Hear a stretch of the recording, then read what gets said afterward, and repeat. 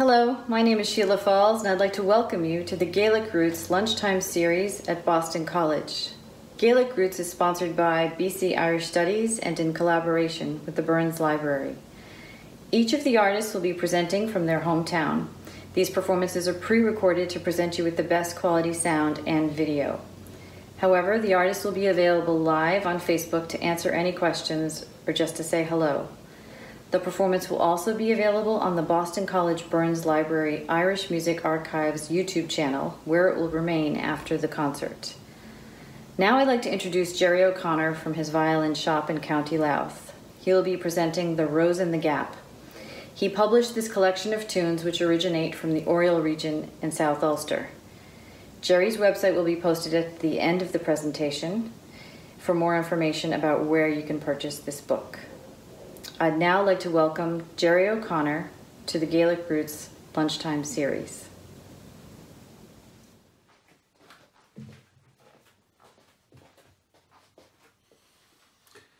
Jeeve, you're all very welcome to my workshop here in County Louth, in Ravensdale, County Louth.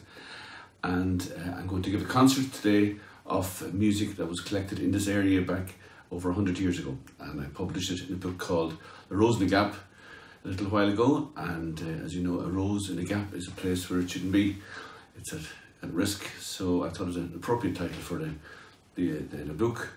And it's also an unusual tune in 4/4 time, which I will play as a march and I'll play as an air beforehand. So I'll be here for the next 45 minutes. Play tunes and songs from the collection, Donlan's collection of dance music from Oriel.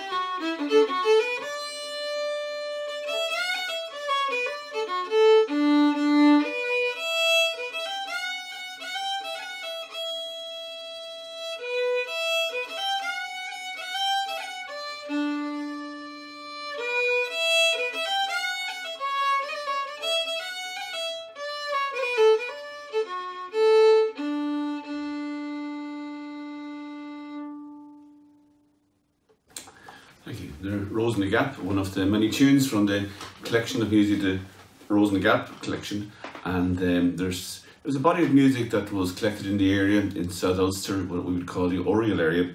Oriel comprising of parts of the counties of North Louth, South Armagh, East Monaghan, into East Cavan and North Meath. And this will be an area I'll come back to in a little while. There's over 300 tunes in the full collection. The collection was partially published in 1909 in the Louth Archaeological Journal. And I was given a photocopy of this small article, of the small collection I call it.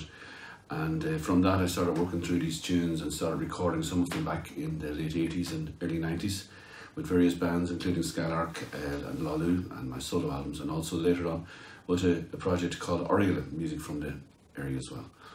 I play tunes that I recorded on an album, the Music and Song of South Ulster. The album was called Jig Away the Donkey, and I recorded these tunes with Martin Quinn, an accordion player from South Armagh, and Gaby McCardle, a concertina player from County Fermanagh. 3 reels, The Cottage in the Grove, The Dandy Reel, and Over the Bridge to Beatha.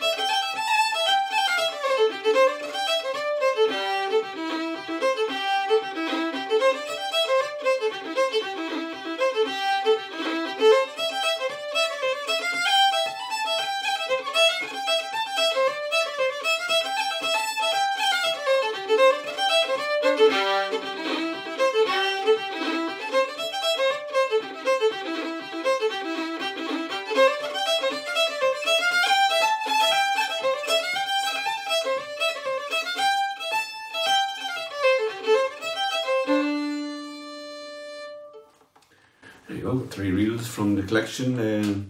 Cottage in the Grove, The Dandy Reel, followed by the Over the Bridge to Beatha. In this collection there are over 220 reels, and the collection was made in an area of South Ulster where there would have been the plantation of Ulster happened a lot earlier on. So a lot of music would be influenced by the Scottish music, from music from the Scottish collections. And I'll play a tune from it now, a tune called Delve Inside, and I believe there's many more parts than the 3 parts I play in this version, but this is one of the tunes in the collection. And I'll follow it then with a well-known tune that's there as well, also Drowsy Maggie, a version of Drowsy Maggie, and then a tune with the title Yankee Cabbage, and then we'll play Miss Hutchinson's, and I'll hopefully play a reel at the end. I recorded the first tune I ever recorded from the collection back in 1991, the New Line to Dublin. And the New Line to Dublin, I believe, was a new road that was being built between somewhere in South Armagh, I think, in Newton Hamilton down towards Cullyhanna direction. That was the new line. So there's a lot of local references to the tune titles, and we'll come back to that. So Highland, Delvin Side, followed by Four Reels.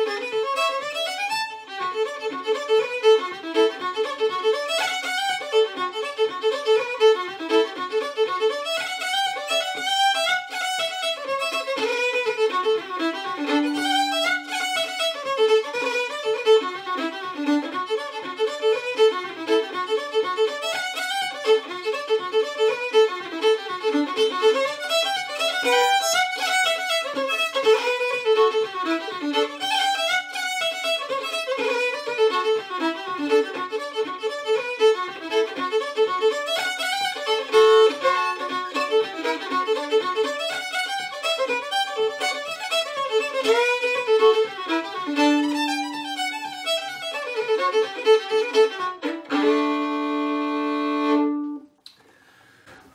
Delvin Side Highland, followed by Drowsy Maggie, then Yankee Cabbage, Miss Hutchinson's, and finishing off there with the New Line to Dublin. As I said, most of the tunes in the collection are reels. I believe it's a small little book, it's an A5 size of a little book that sits inside a fiddle case, and it sits in UCD in University College Dublin in the Folklore Department. And it's I believe that the book was actually broken in half and that the first section was lost. In my mother's case, in Francis O'Neill's, and all the collectors, what they did was they wrote their jigs, and then they wrote their reels, then they wrote their hornpipes, and then other tunes as dance musicians would. In this particular collection, it starts on page 3 of reels, but the index shows there was more reels, and which leads me to believe that there would have been a collection of jigs. There is one jig rhythm in it that's quite interesting. It's called A Drowsy Man's Hornpipe. It's written in 3/8 or 6/8, and I'll play that for you now. And not too sure much about this tune, although it was just included in the hornpipe section, but it's more a 3/8 or 6/8. The Drowsy Man's Hornpipe.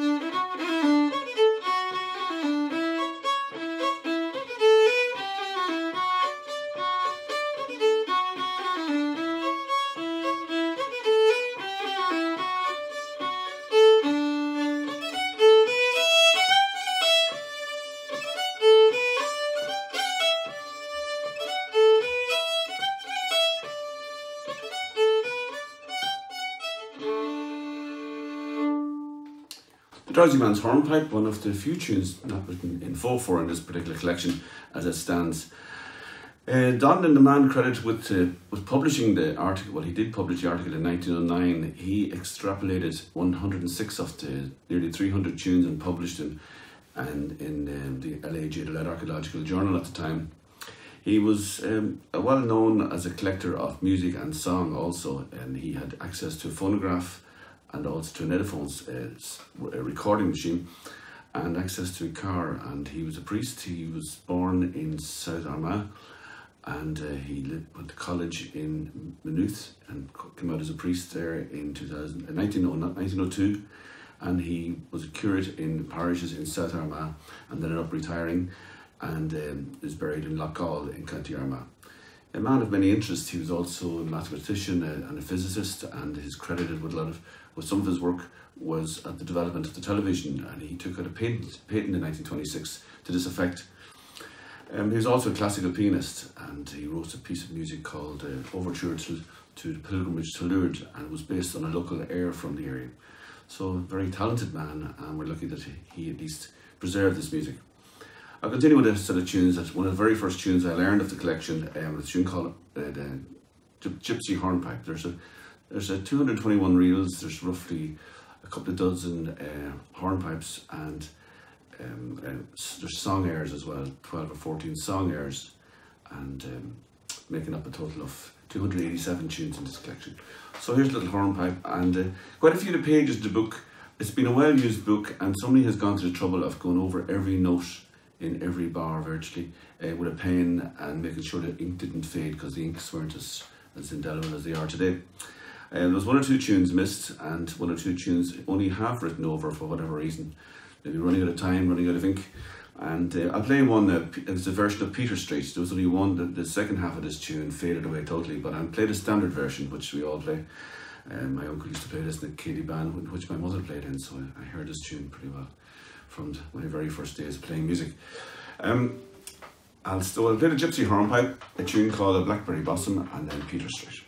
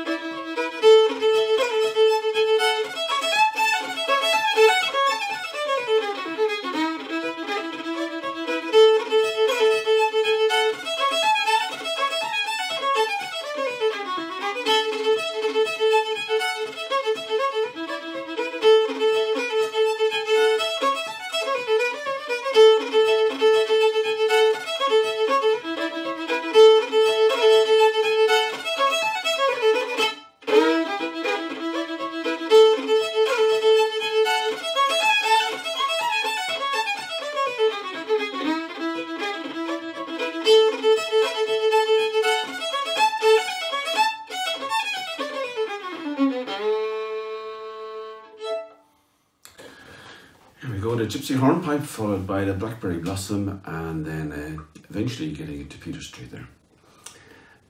I'll play a tune that's not in the collection, but it has a great connection with the area and would be well known to any of the musicians who are playing music at the time.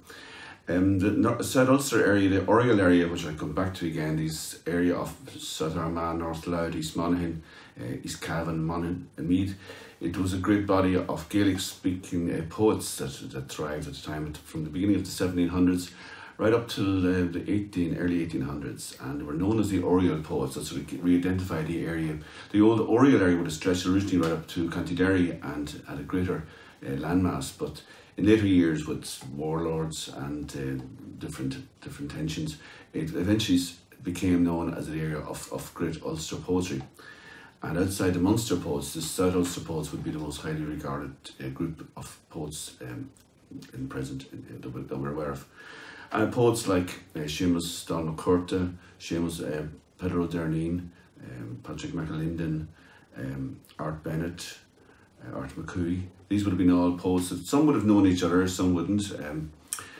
But there was many other poets. There was a collector called Henry Morrissey, and he reckoned there were hundreds of poets writing the Gaelic language at the turn of the 19th century. And up in 1829, there was even a Bardic convention in Dundalk, where all these poets, lesser known and great well-known poets, all gathered together. The poem I'm going to play, the melody to, the poem was written by Pedro Derneen, and the music was put to by a man I knew, Pedro Duda, who actually translated the Bible into Irish in 1952.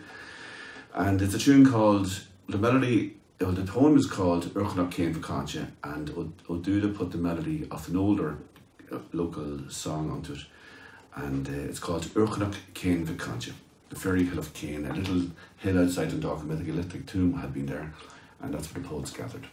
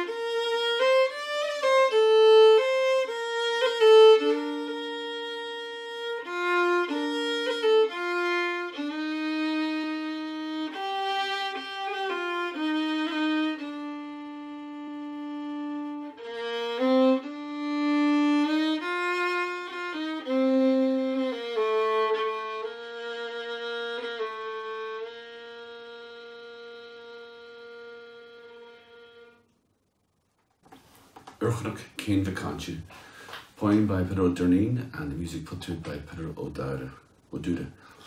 I'll continue now with another Highland, and again I mentioned the connection with the Ulsters, the Scottish tradition in the music in the area, and this other tune is called Through the Heather.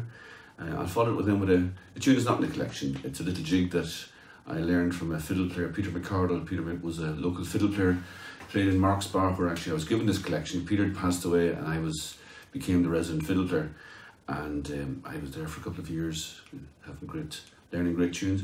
But I was given this collection of dance music, this little small collection from the Lugh Archaeological Society Journal of Donlan's Oriel songs and dances, and from that I started working on many of the collection and recording many of the tunes.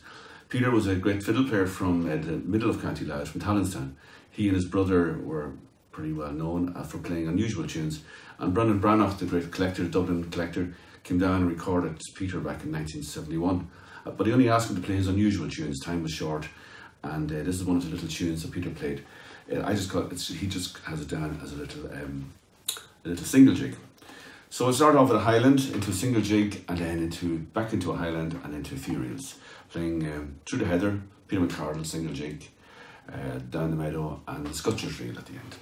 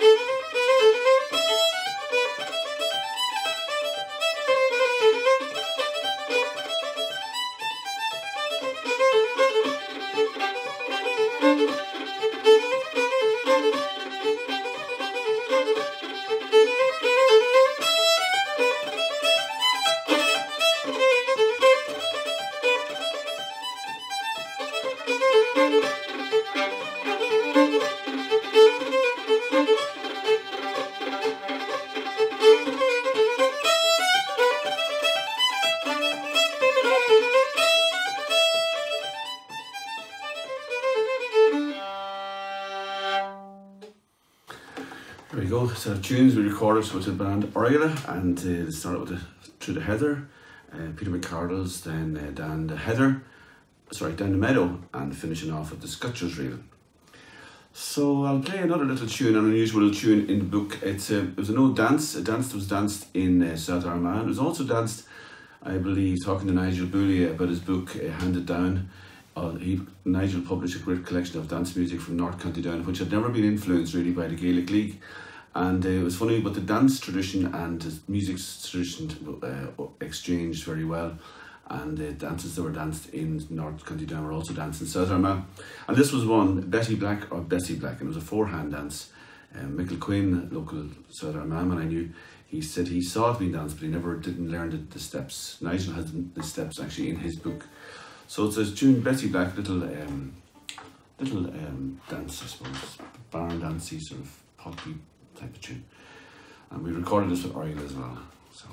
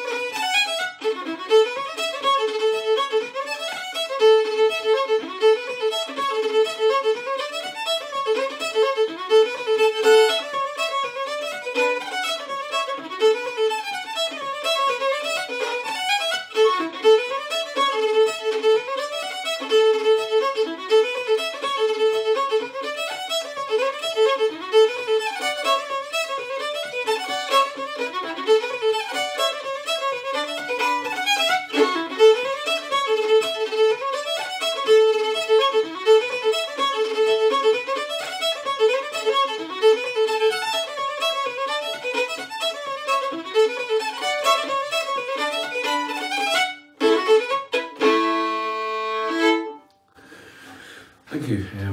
Bessie Black then, and I followed it with 3 reels, the left-handed reel, followed by the Lass of Ballantrae, and then the Braes of Invercairn, again to show the crossover with the Scottish music, Braes and Invercairns, and so there's a lot of the tunes. I would reckon a good 20% of the tune titles would have been from a Scottish background, like Lord, Ladies and Colonels and all that. But I'd say 1/3 of the collection might have been Scottish, 1/3 local, and 1/3 quite familiar to many musicians. The book here is available. I have an attic full of them here, and it's a great resource for local musicians, for any person looking to find out more about the area. There's an introduction about the tunes and the collector, and the region in general, placing it within the geographic and historical context. And there's a full index in the back, both tune titles and a number index as well. So I'll finish off now with some more tunes from the typical tunes from the collection. A tune called The Marquis of Huntly's. It's also known as the Ewe with the Crooked Horn in this collection. A ewe with a crooked horn has nothing to do with wildlife at all. It's the ewe. The crooked horn was referred to the illegal distilling of alcohol, and this was the word that was used. That was the term they used for the crooked horn. And then I followed it with a tune called Bouncing Kate. Father Donlan was a wee bit fussy about titles. He didn't like Bouncing Kate, so in the smaller collection that he published, he called it Lively Kate. And then I'll finish with a tune called Eliza of Roth. Most tunes I stayed pretty close to the notes because everything was written very well, note-wise. This particular tune, the keys sometimes weren't indicated correctly, and in this one I couldn't figure out which way to do it, so I played it as a minor and then I finished it off as a major tune. So thanks again, and hope you enjoyed this little presentation.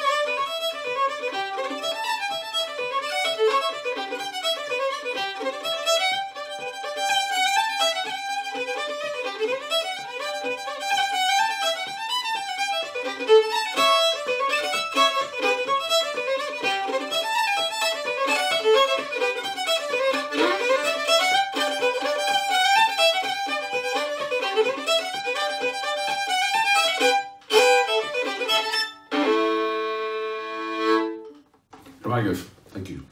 Slán.